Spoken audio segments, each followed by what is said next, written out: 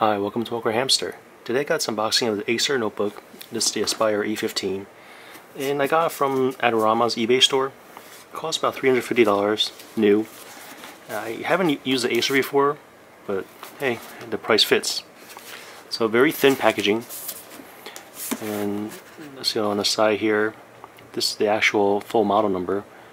The E5-571-588M. So it's 50-inch. This one's got a Intel processor inside, and here's the specs on it.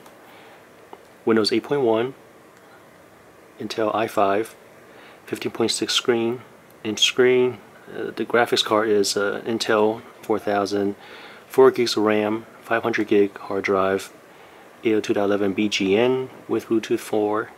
Let's see, Acer Crystal Clear HD webcam. Just means that's 720p. And a 6-cell lithium-ion battery, and a trial software for Office. Alright, let's open this up.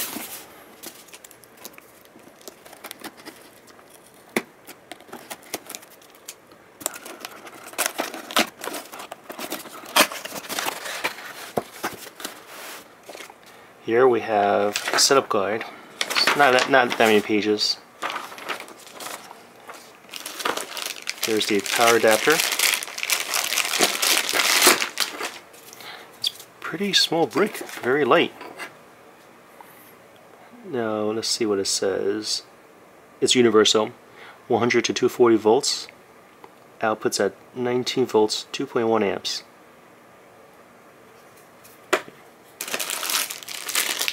And here's the other end of the power adapter. I'll guess this is what a connector looks like. I guess overall it's got to be at least 10 feet. Here's that 6-cell lithium-ion battery. Battery model AL14A32. And it's 4700 milliamps.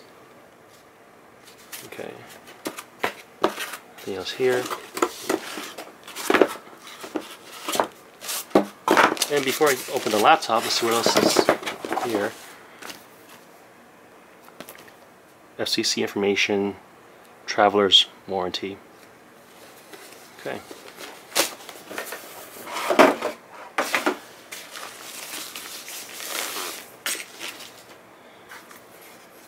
Without a battery, it's pretty light. It's probably just over 4 pounds. Let me just put a battery in.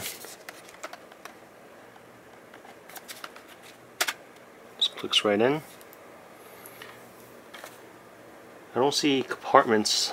There's nothing I can see that'll lead me to think that I can just take this apart and like change the hard drive or anything. I'm not sure what this symbol is right here, but aside from that, I don't see a compartment for me to access for upgrading the memory either.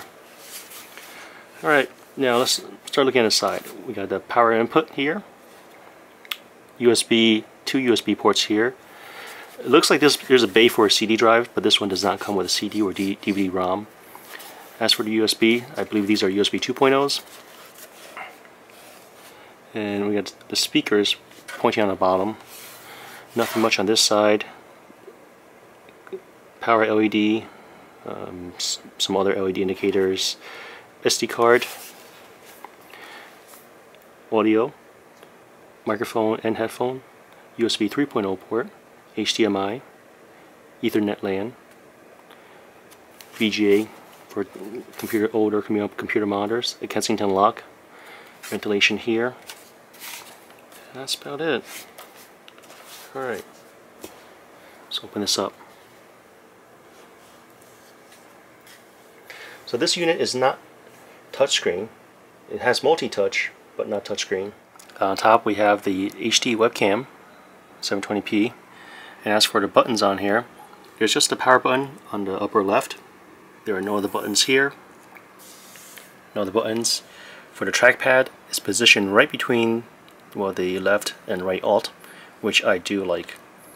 I can't stand it when the trackpad exceeds over here. A lot of times my palm touches it. Here's a layout of a keyboard. Now for the first power up.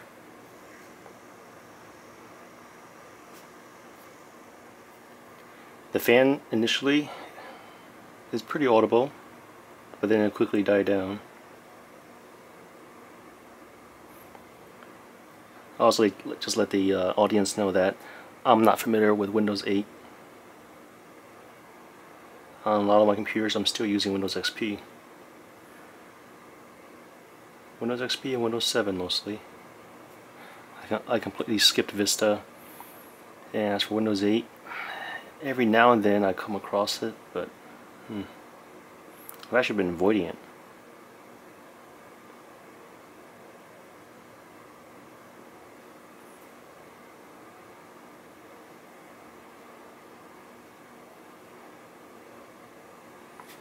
Alright, so this is the initial setup. I'm going to choose my location.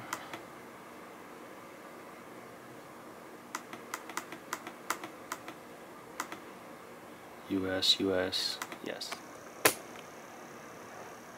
Finally, to the desktop. Alright, so Acer stuff, Acer Portal. Let's just close this. Alright, this in the control panel. I'm just trying to show the preloaded software. There's a lot of Acer apps: Docs, Portal, Recovery Management, View Player, Amazon One Button app, Spotify, Wild Tangent, Poke Startup menu. So here's the desktop icons that comes with it. The quality of the keyboard is okay, not too bad, but the quality of the trackpad is pretty poor. It's not smooth, and you can definitely feel the friction.